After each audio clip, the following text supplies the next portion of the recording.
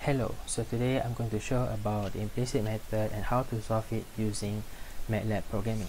So this is firstly is the parameters input for the user to input the lambda, delta x, time step size, the length of the road, x0, xn, and the number of iteration. So next, user can manually input the initial condition and the boundary condition for their case. So next, I'm going to show my slides to show how my program works. So this is basically the implicit method equation. So from this equation, we can derive three distinct main equations. So for x1, which is the right hand side of the x0, we can carry over the I minus 1 value to the right hand side. For the xn, x and x minus 1, which is the left hand side of the x and x, we can carry over the I plus 1 value, which is x and x, to the right hand side, and all the right hand side value we will call it as d. So this is the right hand side value, and for the left hand side value we can easily know the value because it is a tridiagonal matrix, consists of subdiagonal, main diagonal, and super diagonal matrix, which we can easily be calculated, and then we can solve for the inverse matrix and get the temperature. Okay, so this is the left hand side of the equation, so we can know the super diagonal, subdiagonal, and main diagonal.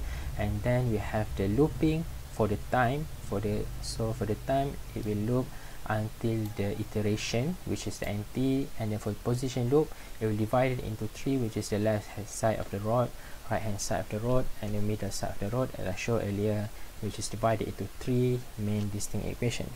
So next, we will transform the ABC constant into row vectors, so we get BB, CC, and AA, and we input that into the PQR. So this is how to visualize the PQR for the left hand side, and the D value will be put as S, and the value will go into the tridiagonal solver.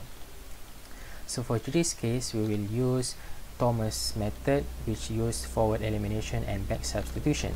So after we got the value, we will format it into short g to get fixed 5 decimal point, because we have right now a big boundary equation of 5000, so it's better to put a short g. So then we display the output, and we plot the 3D graph to see how the temperature changes over time. Okay, so let's run the program. So first, they ask what is the lambda value, so 0.03669. Delta x value is 1 meter. Time step size is 30 seconds. Length of the road is 5 meter. X0 value is 0 meter. Xn value is 5 meter.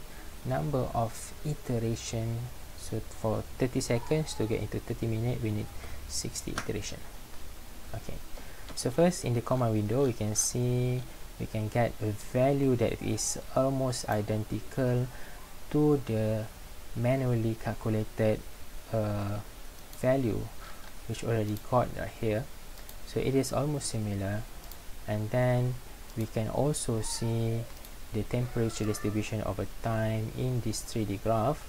So we can see in the node 2, after 30 minutes, we get temperature of 3100, and then in the node 3, we'll get 1600, and node 4, we'll get 700, and node 5, we'll get 290. Okay, so for this, we know that the temperature will increase to high level, so that it will be more likely for stress corrosion cracking to happen. And we can also increase the accuracy of this data by taking more nodes in between the boundary value. So that's all for me for implicit method. Thank you.